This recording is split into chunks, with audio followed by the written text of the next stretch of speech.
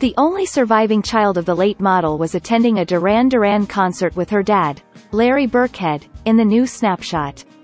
Dannielynn Birkhead, 16, looked just like her late mom during her latest outing.